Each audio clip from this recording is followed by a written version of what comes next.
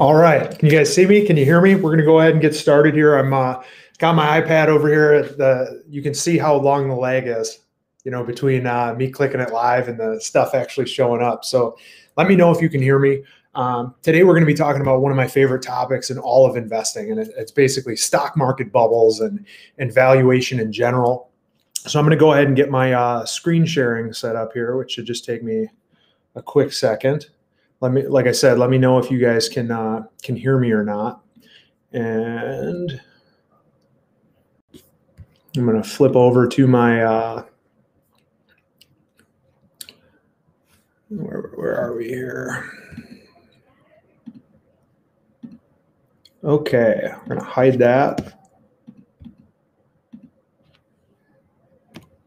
Oh. All right.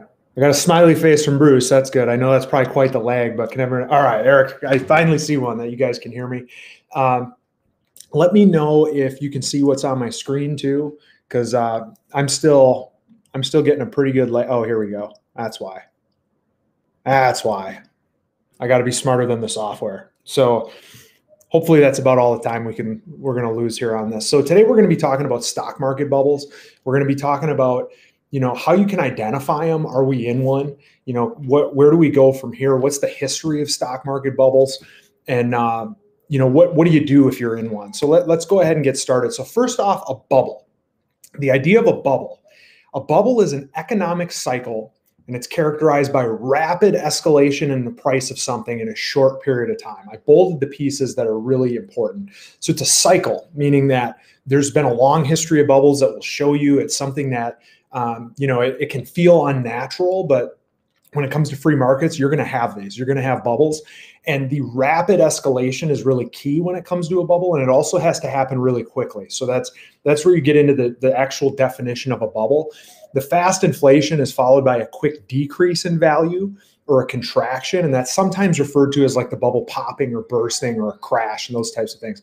So the first thing I want to say about bubbles is bubbles are rooted in human psychology. This is not something that is, some weird, aspect that like only has happened since the dawn of the computer age, or it's not something driven by like programs or algorithms or any of that stuff. In fact, what I'll show you in a minute, some of the biggest bubbles of all time happened way before any of that technology. So this is something that's deeply ingrained in human psychology. When you're trying to identify if you're in a bubble, I really think it comes down to two things. So the first one is extreme sentiment. And what I mean by that is back in 2017 and 18, when Bitcoin was going from like 300 up to $5,000, it happened super quick in like a month or two. I was hearing things like, I'm going to just quit my job. I have all this Bitcoin, or I'm going to start trading Bitcoin. And, I'd be getting some service done at my house. Someone would be working on, an appliance or something, and they'd be asking me about Bitcoin and telling me I need to buy Bitcoin and stuff like that. And usually that is when you start to get a pretty good indication that you're in some sort of bubble. The other thing that's one of the most famous bubble quotes of all time is back in 1929. So literally right before the crash and the Great Depression, there's a real famous quote that stocks have reached a permanently high plateau. And the thinking was, oh, they'll never crash again. We're never going to have a pullback again. We're never going to have a recession again. That type of extreme level of sentiment is usually indicative of a bubble. So, So another thing to keep in mind. Okay. I rearranged the slides real quick before we did that. So the actual cycle in terms of how a bubble forms is so common. There's such a common thread between how these all go. And I'll show you a bunch of bubbles in just a minute, but there's actually almost a pattern. So when you see it, I don't know how well my mouse is going to show up here, but over here on the left, you have this phase where like people are getting built up into an asset. It's not really public yet. More people are becoming aware of it here, and it kind of sells off a little bit. Then as it grows, you're getting more media attention, you're getting more enthusiasm, then you're getting like outright greed. And then up in here is where you really start to get into dangerous territory. This is like a delusional, they call it delusion, and a new paradigm where people are starting to say things like, this time it's different. This company can really be worth $100 trillion, crazy stuff like that. You get this little thing called a bull trap. And then, usually when people totally quit on whatever that asset is, that's usually about the time you want to start getting in. So anyway, quick we've talked about psychology. This is some psychology. I don't like to get into the prediction game, but if you really press me right now, I would say we're somewhere in here. So I don't really believe that we're way up here in the new paradigm area, but I do believe we're somewhere between enthusiasm and like greed. There are parts of the market that I think are full on in delusion and new paradigm mode. So we'll talk about that a little bit later on this Wealth Wednesday. But I think for the market as a whole, we're actually probably more down in here. Some sectors of the market we're up in here. So we'll talk about which is which and kind of what to do about it. But the other key point about a bubble is valuation. So what that means is like, how good of a deal are you getting in this investment? So in 1999, the NASDAQ, so tech stocks, traded at 118 times cash flow. So if you're not real familiar with this stuff, cash flow is super simple. It just means the cash income, so like the sales minus the cash expenses. And that gives you a number called cash flow, and it's the most important thing when it comes to running a business. It's not that cash is king. When you're running a business, cash flow is king. How much money is coming in the door versus how much is going out the door.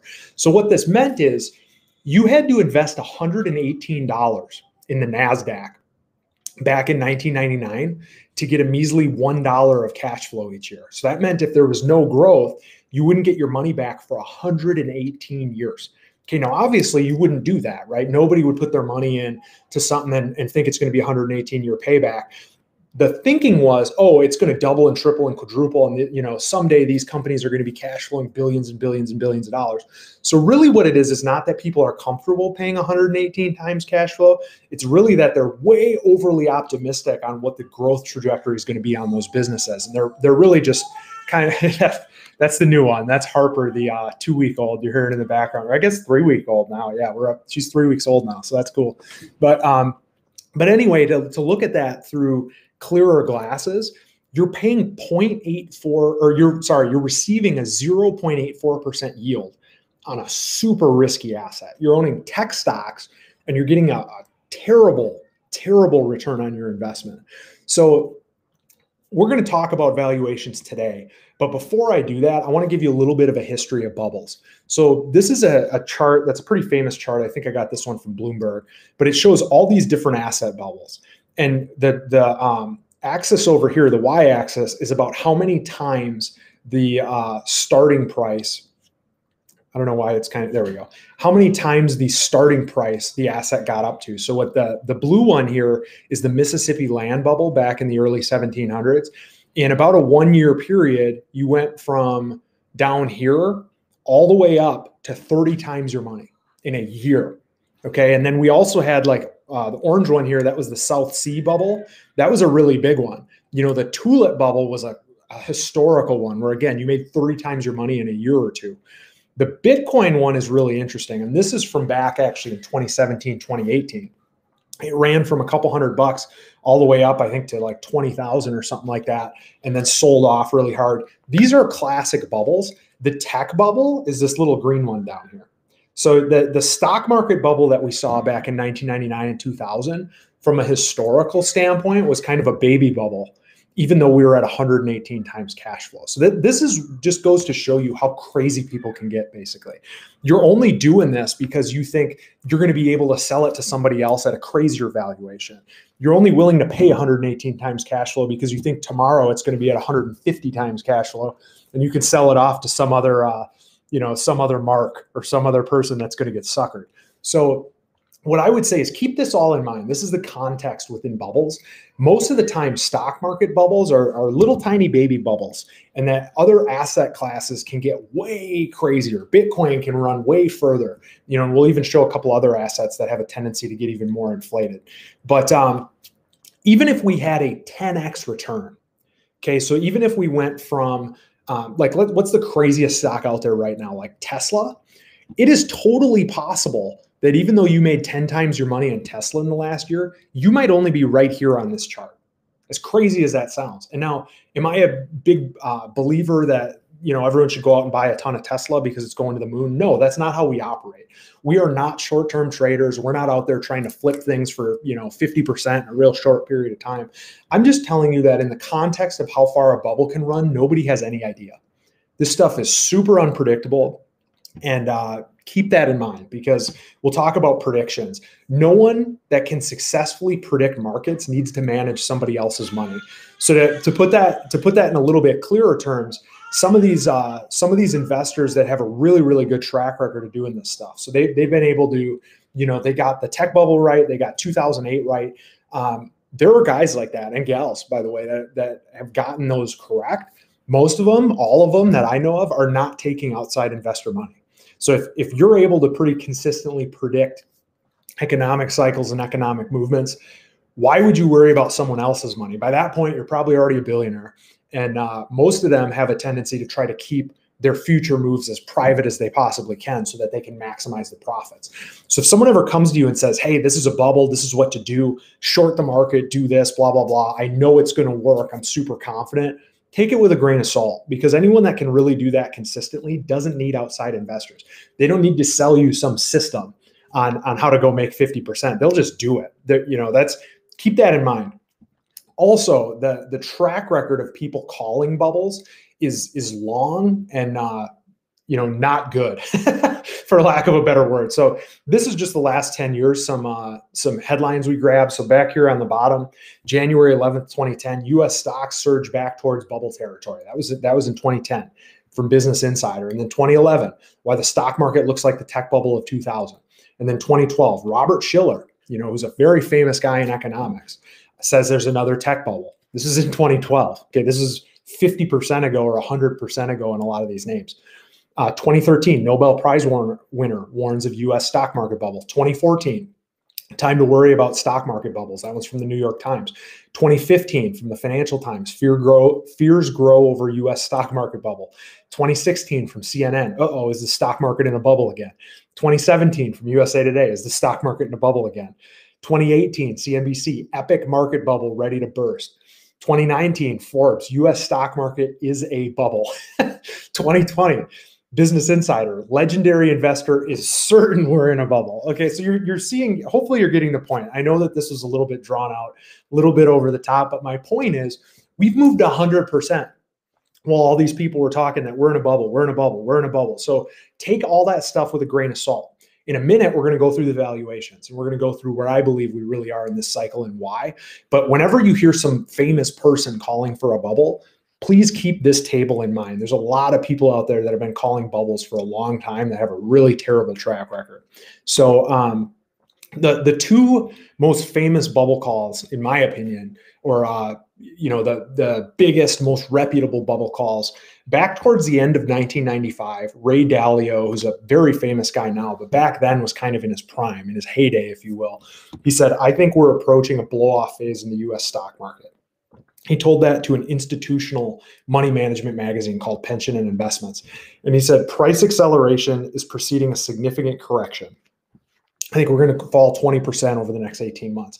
And then Peter Lynch, who's another super famous investor, at this point was almost like I don't know what you'd call it. He was like the Michael Jordan of investing in 1995. He was like the most dominant, whether you want to call it LeBron James or, Tom Brady or Aaron Rodgers. I mean, this was the guy when it came to investing. And he said in the same period in 1995 to Worth magazine, he said, yeah, not enough investors are worried. They were calling for a big time market bubble. And I tell you that because they made that call in late 1995. Here we are over here, late 1995. Well, wouldn't you know it? The market ran another 150% from where these two famous guys were calling for that bubble. And of course, you're probably saying, yeah, but then the market crashed. There was this big tech sell-off. And I agree, there was. So right here, you see the market kind of rolled over, sold off pretty hard down in here. We had, I think this one right here was probably 9/11, keep selling off 2002, 2003. But my point is, even down in this range, as bad as it got after 9/11 and the tech bubble and everything else, you're still up 40% from where those guys were calling for a bubble. And by the way, the market was much, much, much cheaper over here than it was over here. So what I mean by that is the business's growth, the actual cash flows and earnings actually grew pretty significantly over this period, such that you were better off investing, even halfway through a bubble. You still came out ahead. And as bad as it got, it still didn't get bad enough to be negative for you, as long as you got in and stayed in. And also, I'd like to make this point. So let's assume that you are the worst investor ever. You have the absolute worst timing. You took all of your money and you put it in cash back in 1995 or 1996. And you said, we're in a bubble. I'm going to sit here. I'm going to ride it out in cash.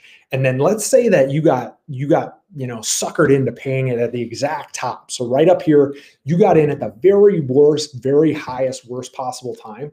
What happened to you over the last 20 years? Well, you're up 3x. Okay, so if you pulled all your money out, you pulled your $500,000 out, and you sat and waited and you screwed it up and you got in on the worst possible day. Yeah, you took a 50% drop and then you took another 50% drop. But my point being, even if you got it perfectly, exactly wrong, you're still up 260%. Okay, meaning 100 grand went up 262 grand. So 100 grand turned into 362 grand. You're actually almost up 4 times your money. So, and a lot of that has come since the financial crisis. But again, that's if you got it perfectly bad. If you're still in an addition mode, if you're still in contribution and accumulation mode, you actually want the market to do this 1 or 2 more times before you retire. You want to be able to get in down in here. You want to be able to get more money in down in here. And you want this to be a bubble. You want the bubble to blow off. You want there to be a crash. You want to be able to keep buying.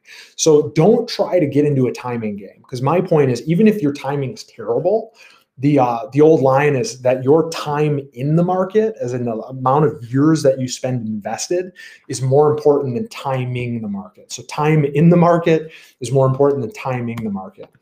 And my opinion on what the best move is to do in a market bubble is quite simple. It's just to own the best businesses in the world. Okay. And we can go back and forth and pick names and talk through what the best businesses are or whatever. But my belief, so like if you popped open my accounts, I actually thought about throwing one of my statements in here, but if you popped open one of my accounts, let's take like my Roth IRA, the entire account is in one ticker symbol, and it's not a stock. Okay. It's a big, giant, super cheap index fund. Okay, it's SCHX. So I should probably put some qualifiers on there. This is not a recommendation. We don't know your situation, all that type of stuff. Make sure you go talk to someone that knows your situation. That's a fiduciary. But it's a broadly diversified basket of the 750 biggest companies in the United States. I don't know that all 750 of those companies are the best companies to own, but I bet you 200 or 300 of them are going to do so well over the next 20 or 30 years that I'm going to be really, really, really glad that I bought in and then I let them ride. And the other thing to keep in mind here is I showed you the returns of holding the whole market. If you were exposed to the very worst sectors, so let's say you got in at the very dumb time, like I showed you, but you got into the worst stuff, your technology at one point was down 75, 80% in that range. If you owned these super quality companies, you were only down 20 to 30%. I know that you're like, oh, but I'm still down 20 to 30%. I talk a lot about bond alternatives and different things like that. We have a video in this group called the New 60/40, where I talk at length about safer bond alternatives that are principal protected, that outpace inflation, where you don't have to take this kind of hit. But I think for most people, if you got a piece of your portfolio that's going to be invested for 10 or 20 or 30 years, you're better off owning these great companies. I mean, and maybe you take a little bit of a loss if you totally screw up the timing and get it perfectly wrong. But if you do it how we recommend it and you spread your purchases out, and then leave them in for a long period of time, it's only very recently that tech has been able to catch up to these big, boring businesses. So tech's been on this crazy ripper for the last, basically since the start of the pandemic. And it's only because of that it's gotten within spitting distance of some of the best, most quality companies in the world. So when I say that, like what kind of companies? Berkshire Hathaway, Bank of America, JP Morgan, Johnson & Johnson, Procter & Gamble, Disney, all these that don't sound super exciting, but they beat tech over the last 20 years because of the risk factor that you had in tech. So let's talk too. I'm not saying throw all your money in every stock and throw all your money in stocks across the board and everything's going to work out fine. There are areas in the market right now that I think are extremely dangerous. So one of them is low quality tech companies. And when I say low quality, I'm not talking about Microsoft. I'm talking about some of these companies you're seeing out there that they have an idea for a software package, but they don't have any sales. They don't have any revenues. They have a 5-person team and they're trading at $10 billion. Okay, that is something that right now I think is very, very, very dangerous. There's also some individual stocks that are in some crazy situations that that just basically don't make any sense in reality.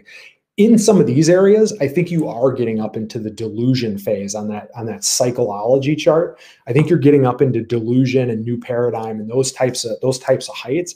But in the most of the rest of the market, I would actually say we're much lower down. I mean, when I talk to most people right now, they are not super enthusiastic about the market. They're terrified. They think it's going to crash. They think everything's going to hell. And I would say from a sentiment standpoint, it's kind of a mixed bag. Now in some of these areas, it's really, really, really good. Like in software, some of the sentiment levels are off the charts high, but that's just certain areas. So I would say avoid those. I would say if you're a retiree that's taking income, maybe just back off on the tech a little bit. We would never say to not have any money in tech, but there's no reason for you to have a third of your money in technology, especially just being at some of the valuation levels we're looking at. But this is a chart that I pulled. So this is non-profitable software companies, and they're actually up. Where is it here? So basically from the pandemic, early part of the pandemic, they're up an average of like 4x. Okay. So remember that. Now that's just over the last couple of months. And some of these companies, I would even venture to say most of these companies aren't going to make it. And you're buying at these crazy levels. Don't look at things on the performance over the last 6 months or the last year or the last 2 years. Last year doesn't count. We're investing for next year and the next 5 years and the next 10 years. And I think a lot of these companies would have to absolutely shoot the lights out operationally. Like they would have to just explode their sales. They would have to explode their earnings just to make these numbers reasonable. And they wouldn't even be good from an entry standpoint. So to me, could that work out? Could they double again from here? Yes, they could. But what game are you playing? Are you playing the quick money? I'm trying to double my money quick. I'm, kind of gambling type of game. Or are you playing a game of, I want to own the best businesses in the world and I want to hold them for 20, 30, 40 years? Because that's the game that I like to play. That's the game that our clients like to play. So again, low quality tech companies, try to avoid those as much as you can. The stock market as a whole right now. So we'll talk about bonds here. This might surprise you. I said at the beginning that tech traded at 118 times cash flow back in the tech bubble. Well, the stock market only trades at 15 times cash flow right now. That's 15 times cash flow. So that means if you invest $100 in the stock market right now, those businesses are going to cash flow almost $6.50. Now you don't get to see that all. They're only going to pay you out $1 or $2 in dividends. What are they doing with the other $4.45? They're reinvesting it in the business. They're trying to grow that earnings, grow those dividends. And that bond, if you go out and buy a bond right now, you make $100 investment, you're getting 2 or 3% per year in interest. But that's not the crazy thing. To me, the crazy thing on a bond is how little to no growth you're going to get. So I know right now, if a bond is yielding 2%, that means if I put $100 in a bond, a 10-year bond, I'm going to get $2 in income this year, $2 in income next year, $2 in income in year 3, $2 in year 4, all the way out to year 10. And I know that in year 10, I'm going to get $2 in income, and then I'm going to get my original principal back. So we'll assume that the company doesn't default or anything. We'll just assume it's like a government bond. I know that I'm taking a fixed 2% return, a fixed $2 income. Versus with stocks right now, if I buy into the stock market, yeah, I'm only getting a $2 dividend, but they're reinvesting so much of those cash flows that if you just take a historical growth rate, if they just go out and get like a 7% growth rate, something like that, year 10, your dividend income would be $4. Year 20, your dividend income would be $8. Year 30, your dividend income would be $16. I left that off because I didn't want to get into crazyville.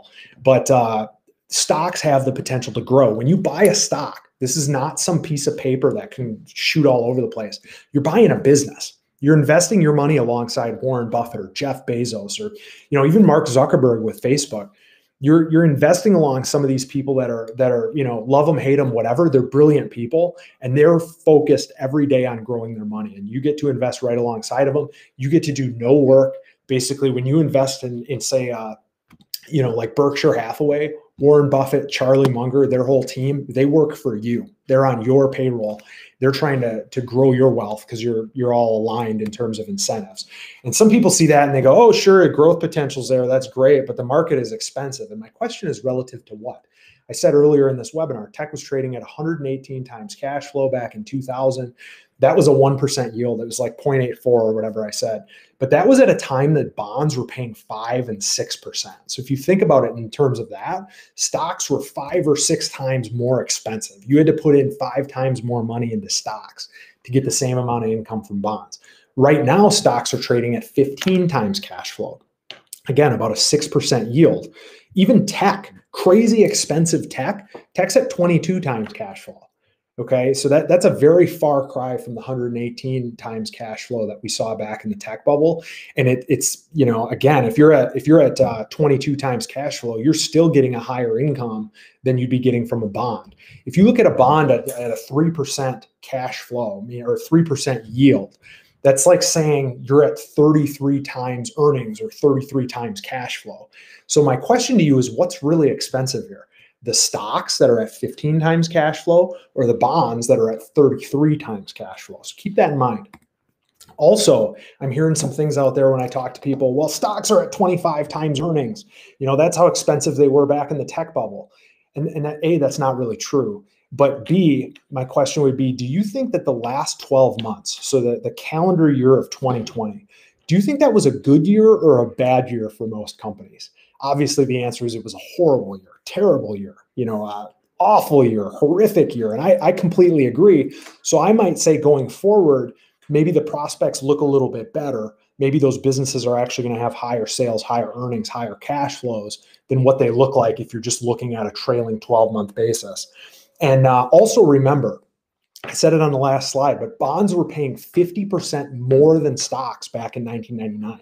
That's how expensive they got. So on stocks, you were at 25 times earnings. So, you know, if you put $100 in, you were getting a $4 earnings back. And if you put $100 in bonds, you were getting a $6 earnings back. So bonds were actually the better deal back then. Today, we have bond yields at 3%, stock yields at 6%. So if we said, hey, I think the market, let's say we go, hey, I think the market is going to get as, you know, I want it to get as expensive as it was back in the tech bubble. The Dow would have to be at 60,000 or 70,000 or 80,000 or 90,000. That's how crazy things would have to get to be back like the tech bubble. And I ask again, you know, what's expensive here, stocks or bonds? And there's also more hidden risk in bonds. So some bond principal risk. If interest rates go up 1%, bonds on average, so the bond market as a whole, like a BND or you know, those types of ETFs, bonds as a whole will lose 6% of their principal value. So you'll still get, let's say you get like your 2% income, but then your principal value drops 6%, you're in the hole 4%. And we haven't even started talking about taxes or inflation yet. And do we know when interest rates are going to change? No, we don't. I'll be the first to say I'm not the best dude in the world at trying to predict stuff like that. I don't even attempt to predict interest rates. But I would guess that at some point over the next 20 or 30 years, interest rates are going to be higher than what we're seeing right now. And the longer your time horizon, the more likely you're going to take this principal loss in a bond. Okay, the longer you're going to be invested, in my opinion, the riskier bonds are.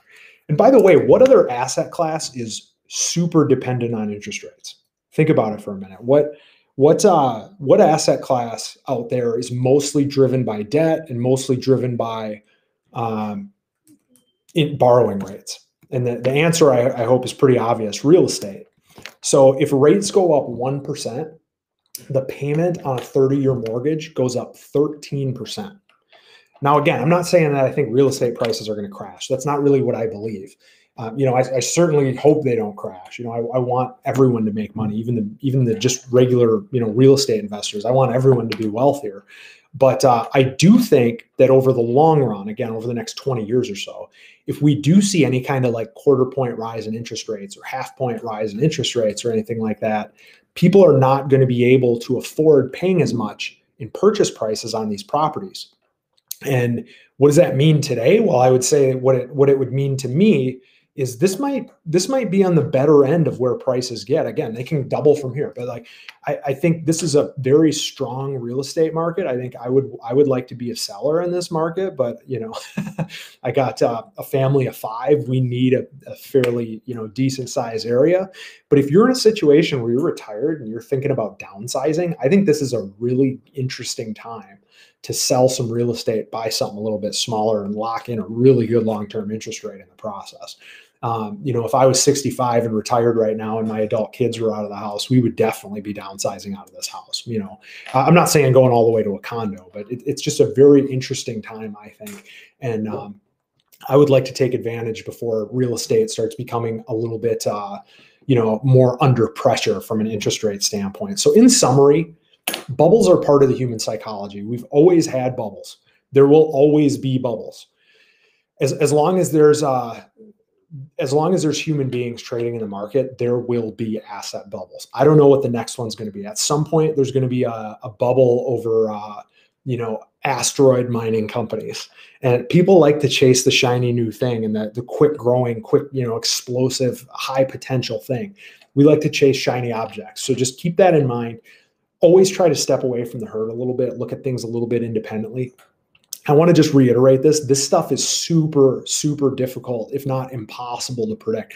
I'm kind of in the camp that it's impossible to predict because there's nothing to stop. If you're already willing to pay 25 times cash flow, why wouldn't you pay 30 times cash flow? Why wouldn't you pay 35 times cash flow? Why wouldn't you pay 50 times cash flow? And what that would imply, the Dow could double from here. And again, I don't know or think that that's going to happen. I'm not predicting that. I'm just saying that it's very difficult to predict. And what I would rather do is place my bet with the best businesses in the world. I'm going to go out and buy the highest quality, best run, best businesses in the world. And I'm going to avoid the most dangerous parts of the market. So I'm going to avoid speculative technology stocks. I'm going to avoid bonds. I'm going to avoid real estate. And in general, right now, if I can get a 6% or 7% or 8% cash flow yield from a really high quality business that might double that cash flow over the next 5 or 10 years, I'm going to do that all day long. And I'm not even really that nervous buying right now. I just think that if you're in the wrong areas, if you're out there buying, one of these flashy new tech companies, that could potentially work out in a very bad way. If the sales don't materialize and stuff like that, that company could very well go to zero. So be picky, but don't be so scared that you take no action, because the very worst thing you could do is be so afraid of a bubble that you sit in cash for 20 years and the market triples or quadruples again from here, because we know prices are going to go up over that 20 or 30 year period. So in summary, again, you don't need more money. You need a better plan. We say it every time on every one of these videos. If you're still nervous about the position or about the situation in the market, I would say it probably just means that you're personally taking too much market risk. And the way to fix that is really simple. Take advantage of some bond alternatives. Go check out the video, the new 60/40. If you'd like to see that, comment down below, and we'll connect you up with that older video showing some different bond alternatives. It might make sense to hold a little bit more cash than you usually do. I think that's reasonable, especially if you want to be ready for an opportunity, or you think you might sell your house soon and you want to be in a good position to be in. I just saw a question here from John Kimball. Hi, John. I know we just talked on the phone or texted or whatever a little bit ago, but yeah, that was a 30-year mortgage. So for every 1% rise in interest rates, a 30-year mortgage will become 13% more expensive. So that's to the buyer. So what I mean there is, if you're a seller, keep in mind that if there's a 0.25% rise in interest rates, that your home basically just got 3% more expensive to the person that might be buying it, if that makes sense. And then and then I see Eric just jumped in there, the 13% on a 30-year mortgage. So thanks again, everybody, for watching. I'm gonna hang out on here for a minute. If anybody else has any additional questions, if there's anything else we can help you out with, go check out our website, safeguardinvest.com. Poke around on there. We got all the fees on there and everything. We got some of our more tax planning. We like to focus on the controllables. I didn't really touch on that in this video, but I can't control what the market does. I can't control if we're in a bubble or if things are going to get more expensive or if things are going to crash, but I can control tax planning. And like we say all the time, you don't need more money, you need a better plan. It's a lot easier to, drop your taxes 20 or 30% than it is to go make 20 or 30% really quickly in the market. The market in the long run it's a great vehicle, but you got to be around for the long haul. if you're trying to time it really quickly, I would say you're better off focusing on things that are a little bit easier to control, like getting your taxes down, getting your RMDs down, making sure you're not falling into the Social Security tax trap, all those different types of things. So again, I don't want to run super long. I want to thank everybody for watching. This is one of my favorite topics in the entire world of investing. We got a lot of feedback through those questionnaires we did that people wanted to see more investment content. So I'm gonna try to provide a little bit more investment information for people, share not only our philosophy, but just some cool stuff like this. What do bubbles look like? What's the history of bubbles? What are the valuations in the market right now? What sectors might benefit from a Biden economy? What might the world look like? And we don't want to get too much into a hard timing, but you can see the big trends out there. And yeah, you're very welcome, Andy. Hopefully the video was helpful. If you have any questions, feel free to reach out. I'm going to go ahead and cut the feed here. Thank you guys so much for watching, and look forward to seeing you next Wednesday for another edition of Wealth Wednesday.